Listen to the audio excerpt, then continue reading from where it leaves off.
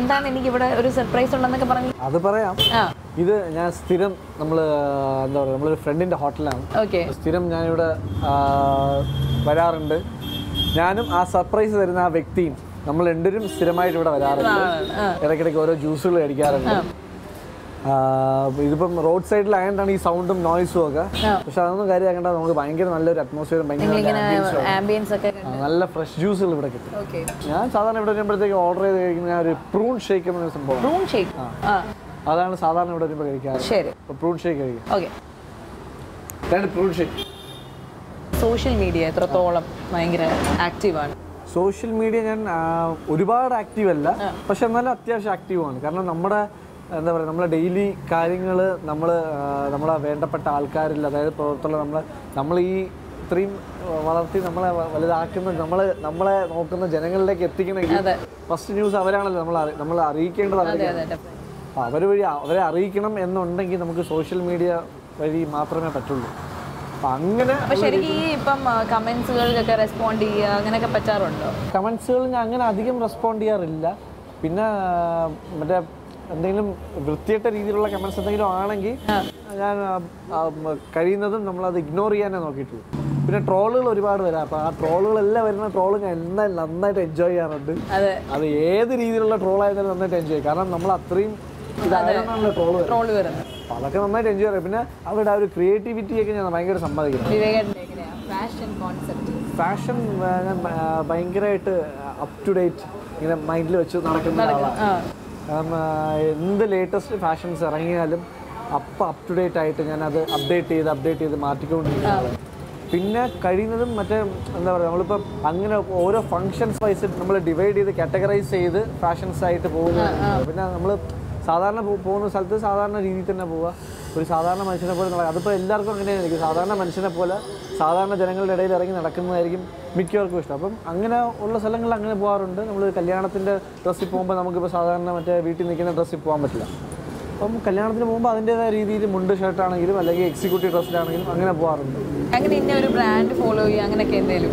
Brand എനിക്ക് ഭയങ്കര lucky ആയിട്ടുള്ളൊരു ബ്രാൻഡുണ്ട്, പ്യൂമ. എനിക്ക് ഭയങ്കര ലക്കി ബ്രാൻഡാണ്. അപ്പം പ്യൂമയുടെ സാധനങ്ങൾ ഒരുപാട് ഞാൻ കളക്ട് ചെയ്യാറുണ്ട്. മേടിച്ചു കഴിഞ്ഞാൽ തന്നെ അത് യൂസ് ചെയ്ത് അങ്ങ് അറ്റമായാലും അത് കളയൂല.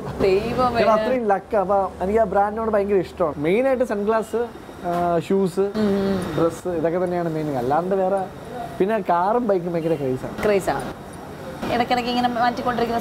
ഇടയ്ക്കിടയ്ക്ക് മാറ്റിക്കൊണ്ടിരിക്കുന്ന സ്വഭാവം ഇല്ല. കാരണം ഇത് രണ്ടും ഭയങ്കര കോസ്റ്റ്ലി ആയിട്ടുള്ള സാധനങ്ങളായതുകൊണ്ട് അങ്ങനെ മാറ്റുന്ന സ്വഭാവം ഇല്ല. പക്ഷെ എന്നാലും ഭയങ്കര ക്രേസാണ്. എന്നാലും ഇനി ഭാവിയിലൊരു സൂപ്പർ ബൈക്കൊക്കെ ഓൺ ചെയ്യണം എന്നുള്ളൊരു ആഗ്രഹമുണ്ട്. നടക്കുമെന്ന് പ്രതീക്ഷിക്കുന്നു. അപ്പോൾ നമ്മൾ സർപ്രൈസ് വരുന്ന ആള് എത്തിയിട്ടുണ്ട്, നമുക്ക് വിളിക്കാം. ബാ. സിദ്ധാർത്ഥ് ഫൈനലി ലേറ്റ് എൻട്രി ആയിരുന്നെങ്കിലും അല്ലേ, മാസ് എൻട്രി ആയിപ്പോയി. അവൻ സ്കൂളിലൊക്കെ പോയി, സ്കൂൾ ഡേയുടെ പ്രാക്ടീസ് കിടക്കുവാണ് ഇപ്പം. അപ്പോൾ പ്രാക്ടീസൊക്കെ പോയി ക്ഷീണിച്ച് അല്ലേ. കഴിച്ചോ നീ വീട്ടിൽ വന്നിട്ട് എന്തെങ്കിലും ഫുഡ്? എന്താ കഴിച്ചേ? ഒന്നും കഴിച്ചില്ലയോ? പപ്പയും മോനോട് ഇവിടെ വന്ന് സ്ഥിരം ചില്ലി ചെയ്യുന്ന സ്ഥലമാണോ ഇത്? സിദ്ധാർത്ഥിന്റെ ഫേവറേറ്റ് സ്പോട്ടാണോ ഇത്? ആണോ? നമ്മൾ ഇടയ്ക്കിടയ്ക്ക് ഒന്ന് ജ്യൂസ് കുടിക്കാറുണ്ടെന്ന് പറ. ഉണ്ട്. എന്ത് ജ്യൂസാ കുടിക്കുന്നത് ഇവിടെ വന്ന്? ഓറഞ്ച്.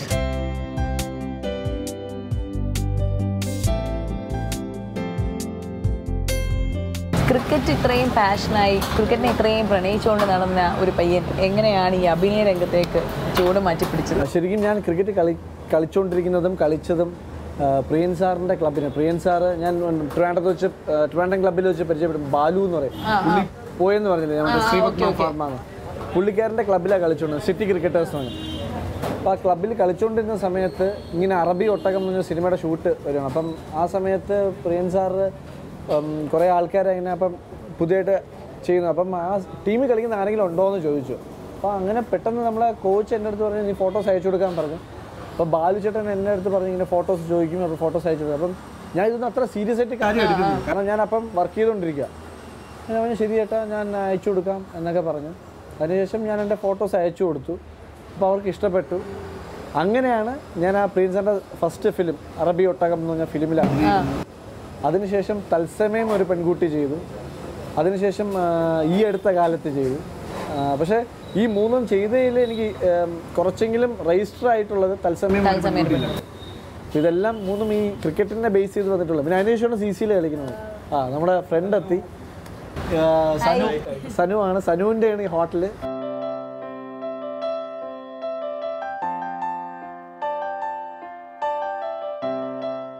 കാണുന്ന പോലെ ആള് പുലിയാണ്, വേദനിക്കുന്ന കോടീശ്വരൻ.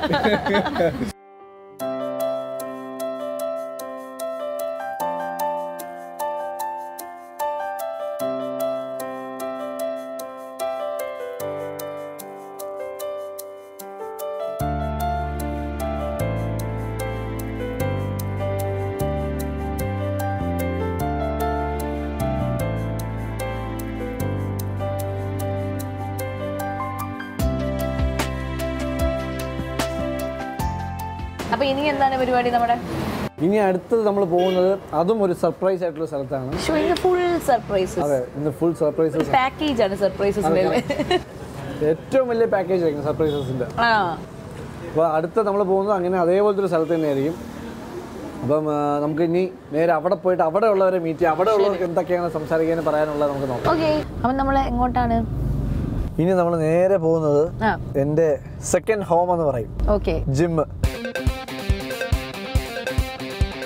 അപ്പോൾ അങ്ങനെ ഇന്നത്തെ ഒരു ഡേ ഇവിടെ നമ്മുടെ വർക്കൗട്ടിന്റെ ഇന്നത്തെ സെഷൻ നമുക്ക് ഇവിടെ സ്റ്റാർട്ട് ചെയ്യാം. ഓക്കെ, ക്യൂഫിറ്റ് ട്രാൻസ്ഫോർമേഷൻ സ്റ്റുഡിയോ എന്നാണ് ജിമ്മിന്റെ പേര്.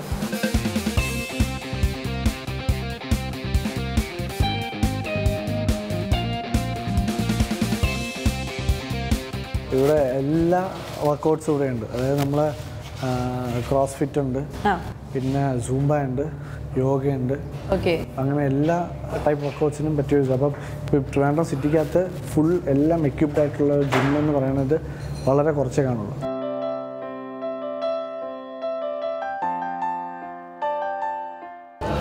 വർക്കൗട്ട് തുടങ്ങുന്നതിന് മുമ്പ് നമുക്ക് ട്രെയിനറെ വിളിച്ചാൽ തീർച്ചയായിട്ടും. കാരണം എന്താണെന്ന് വെച്ചാൽ സത്യസന്ധമായ കാര്യങ്ങൾ അറിഞ്ഞതിന് ശേഷം വേണമല്ലോ നമുക്ക്. സത്യസന്ധമായ കാര്യം നമ്മൾ അത്രയും നല്ല ട്രെയിനർ ആണെന്നുള്ളത് ശരീരത്തിൽ തന്നെ കാണാൻ. ഒന്നുകൊണ്ടൊന്നും അറിയണ്ടേ.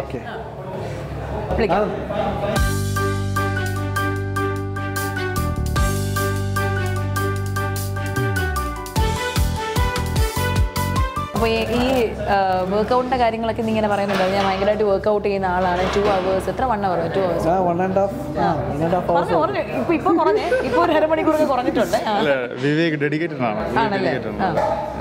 നമ്മൾ സ്പെഷ്യൽ ട്രെയിനിങ് ആണ് നമുക്ക് തന്നുകൊണ്ടിരിക്കുന്നത്. കാരണം ഒരു ദിവസം പോലും മടി വരാതെ നമുക്ക് എല്ലാ ദിവസവും കൃത്യമായിട്ട് ഇവിടെ എത്താൻ പറ്റിയ രീതിയിലുള്ള ട്രെയിനിങ്ങും ചാർട്ടിങ് എല്ലാം തന്നെ. നമുക്ക് ഒരു ബോറടി ഇല്ല. എന്തൊക്കെ കാരണം വന്നാലും മുടങ്ങാത്തൊരു സംഭവം ഉണ്ടെങ്കിൽ വർക്കൗട്ട് അത് ആനന്ദിന് കറക്റ്റ് അറിയാം. കാരണം ഇപ്പോൾ ഒരു സീരിയലിൻ്റെ ഷൂട്ട് നടക്കുന്നുണ്ട്. കായംകുളത്തുനിന്ന് ഷൂട്ട് കഴിഞ്ഞ് എത്ര പാതിരാത്രി ആയാലും പുള്ളി ഒന്ന് വർക്കൗട്ട് ചെയ്യാറുണ്ട്. അപ്പോൾ ആ ഒരു ഡെഡിക്കേഷൻ വിവേകിന് നമ്മളൊരു സ്റ്റാൻഡർഡൈസ്ഡ് വർക്കൗട്ട് പ്ലാൻ ചെയ്തിട്ടുണ്ട്. അതൊരു 4 weeksൻ്റെ റുട്ടീൻ ആയിരിക്കും. ആ 4 weeks കഴിഞ്ഞിട്ട് ആ വർക്കൗട്ട്സ് അപ്ഡേറ്റ് ചെയ്യും. അങ്ങനെയാണ് നോർമലി ചെയ്യാറ്.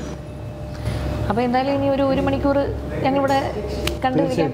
അപ്പം വർക്കൗട്ടൊക്കെ കഴിഞ്ഞിട്ട് വരും. ഓക്കെ.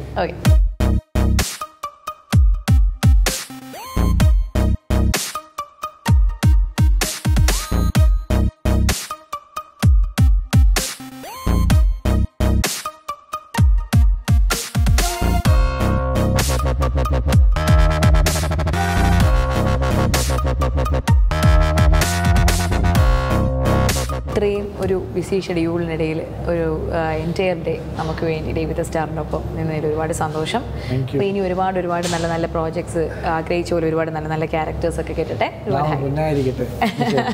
അതുപോലെ ഒരുപാട് ഫ്രണ്ട്സുകളൊന്നും പരിചയപ്പെടുത്താനോ കാണാനോ പറ്റിയിട്ടില്ല. അവരുടെ എല്ലാവരുടെയും കൂടെ അന്വേഷണം ഈ ഇതുവഴി പറയണം എന്നുള്ള രീതിയിൽ ഞാൻ പറയുകയാണ്. കുറേ പേരെ എനിക്ക് പരിചയപ്പെടുത്താൻ പറ്റില്ല, കാണാൻ പറ്റിയിട്ടില്ല. അപ്പോൾ പറ്റുന്ന രീതിയിലെല്ലാം പറ്റുന്നവരെല്ലാം കാണുന്നുണ്ട്, കണ്ടിട്ടുണ്ട്. എന്നാലും എല്ലാ ഫ്രണ്ട്സിനും എല്ലാവരും ഒരേപോലെ തന്നെയാണ് എനിക്കപ്പം. അതുകൊണ്ട് ഈ ഒരു ഡേ നിങ്ങളിവിടെ സ്പെൻഡ് ചെയ്യാൻ പറ്റിയാലും വളരെ സന്തോഷം. അതിന് കൗമുദി ചാനലിന് hats off. Thank you for giving wonderful opportunity. So wish you all the best and thank you so much. Thank you. അപ്പോൾ പ്രേക്ഷകരോട് എന്താണ് പറയാനുള്ളത്? ഒന്നുമില്ല, നിങ്ങൾ ഇതുവരെ സ്നേഹിച്ച പോലെയുള്ള ആ സ്നേഹം തന്നെ ഇനിയും അങ്ങോട്ടുള്ള പ്രോജക്ട്സുകൾക്കും തരണം. ഒരുപാട് പ്രാർത്ഥന ഉണ്ടാവണം. നിങ്ങളുടെ സപ്പോർട്ടും പ്രാർത്ഥനയും ഇല്ലെങ്കിൽ ഇനിയും ഒരുപാട് ഉയരങ്ങളിലേക്ക് എത്താനുള്ളതാണ്. അപ്പോൾ നിങ്ങളുടെ സപ്പോർട്ടും പ്രാർത്ഥന ഉണ്ടാവണം.